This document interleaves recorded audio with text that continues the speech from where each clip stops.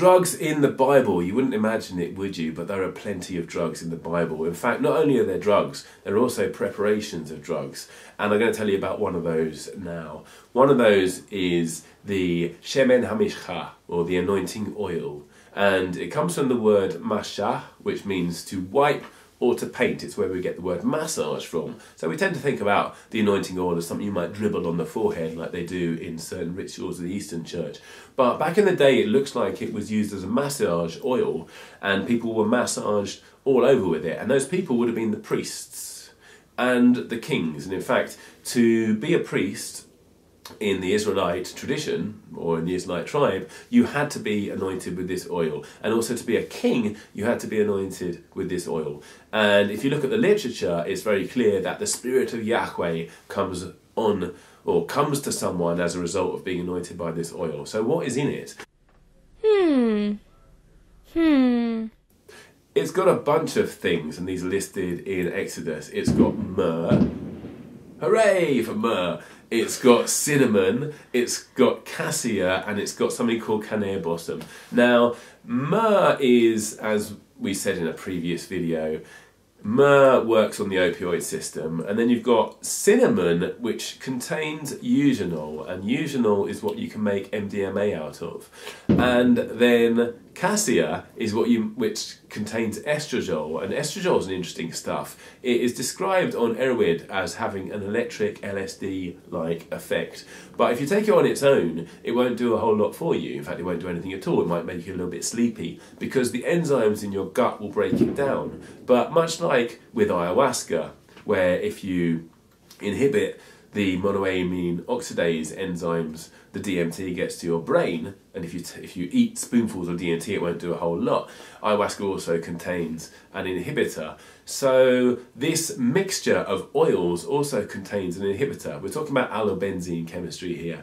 And cassia inhibits some of the cytochrome enzymes, and cinnamon inhibits others of the cytochrome enzymes.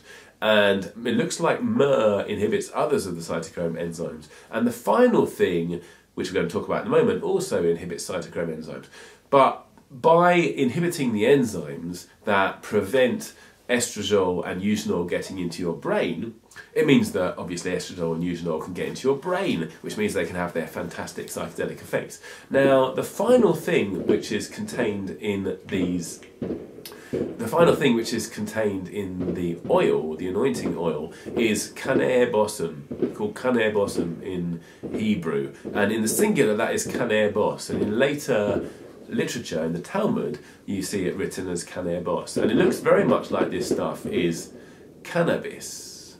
The tribes around Israel or Palestine, for example, the Scythians had... The tribes around Palestine, for example, the Scythians, they had cannabis.